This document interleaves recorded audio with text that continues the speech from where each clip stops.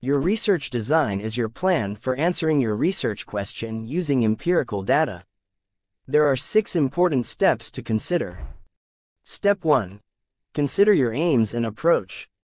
Identify your research question. Identify your research variables. After you determine the aims of your research, choose an approach based on your aims. Your approach may be quantitative, qualitative, or mixed methods.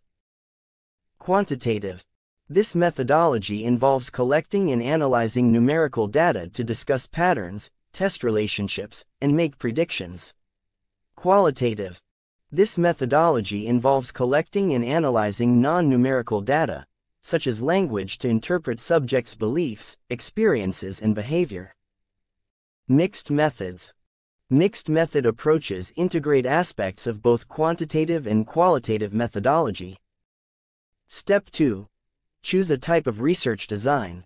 Within each approach, there are many types of research designs to choose from. For example, in quantitative research, you might choose an experimental design to test a cause and effect relationship. In qualitative research, you might choose a case study design to research a specific context. Step 3. Identify your population and sampling method. In this step, you will define who will participate in your research. What population will you focus on? Who will be your subjects? How will you select a sample of individuals to collect data from? Step 4.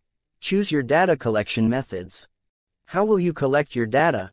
For example, will you ask people questions directly using surveys, experiments, or interviews, or will you use observations to collect data unobtrusively? Will your research techniques include interviews, focus groups, or questionnaires?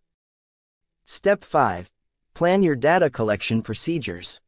What collection instruments will you use to gather and record information? How will you reliably measure the information you collect on variables of interest? What steps will you take in collecting and managing the data? Step 6. Decide on your data analysis strategies.